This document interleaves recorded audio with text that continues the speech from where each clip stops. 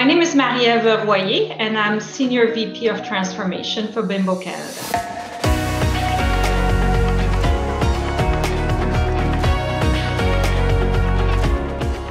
I'm the mother of two wonderful boys, and they do keep me busy, but at work I lead transformation for Bimbo Canada.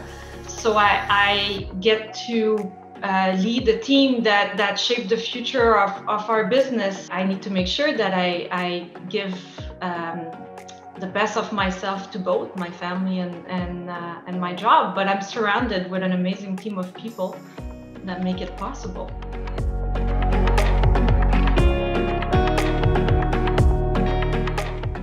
You need to be organized. You know, that's priority number one, and you need to surround yourself with people that help you make it possible. So at home, I have an amazing husband, and I have a family, and I have friends, and I have help where I need helps.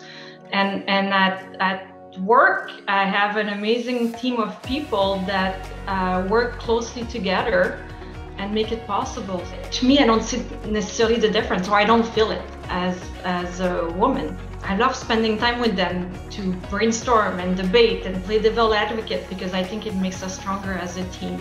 I try to create that safe place where they can be their true self.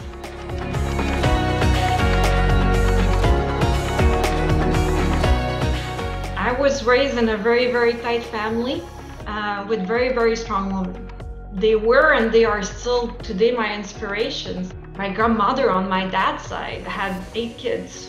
6 of them were women, and they all went to university. Like, for her, education was critical, but for her, it was such an important gift to give to our families. My grandmother on my mom's side also. Funny story for you, she actually used to work in our Vachon bakery.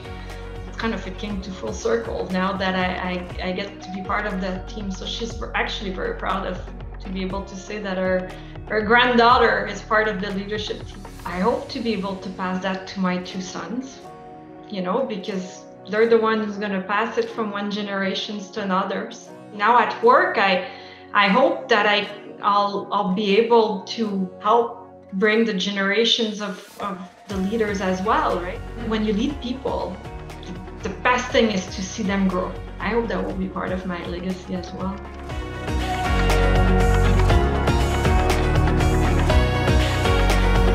We need to talk about it. Like, the conversation needs to keep going. We need to keep an open mind. So an open mind, communication, transparency, and we need to challenge each other to always do better. And we need to be patient. It's not a change that happens overnight. It's a journey, right? It's more of a marathon than a sprint.